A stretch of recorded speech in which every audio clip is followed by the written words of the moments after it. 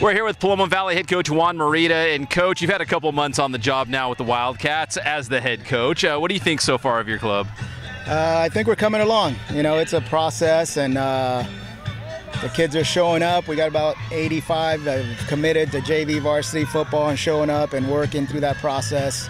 And I think we're going to be fine.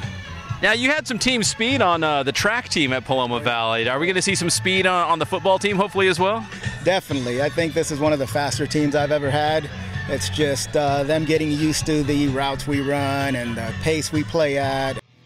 Thanks for clicking on this Inland Sports video. If you're a local business or an organization and you'd like to promote here on the Inland Sports Show, just send us an email, inlandsportshow@gmail.com.